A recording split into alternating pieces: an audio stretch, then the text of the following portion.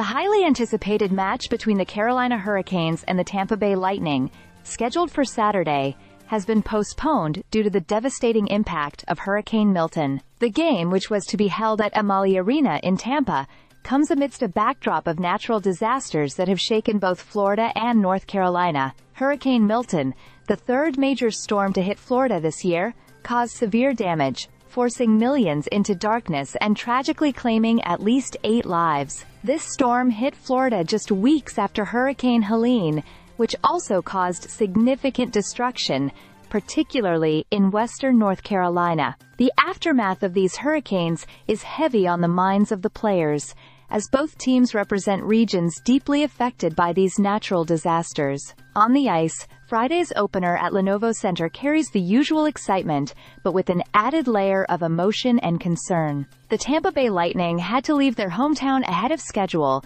due to Hurricane Milton's approach. For the Carolina Hurricanes, who narrowly avoided Milton's destruction, their hearts are with those still struggling to recover, particularly from the devastation left by Hurricane Helene. Players from both teams have expressed their solidarity with the hurricane victims. Carolina's Jordan Martinook remarked on the coincidence of facing Tampa, another team whose home state has been ravaged by storms, adding, "We want to play well for our state."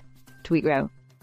"They're probably going to do the same." Jacob Slavin echoed these sentiments, emphasizing the difficulty of focusing on hockey while thinking about those fighting for basic necessities like food, water, and power. In response to these disasters, the Carolina Hurricanes have raised more than $300,000 to support hurricane relief efforts. Both players and the organization have shown their commitment to helping the affected communities rebuild their lives. Slavin noted the importance of using their platform to raise money and awareness, stating that helping those in need is just the right thing to do. Beyond the material support, the Hurricanes players believe in the healing power of sports during times of crisis.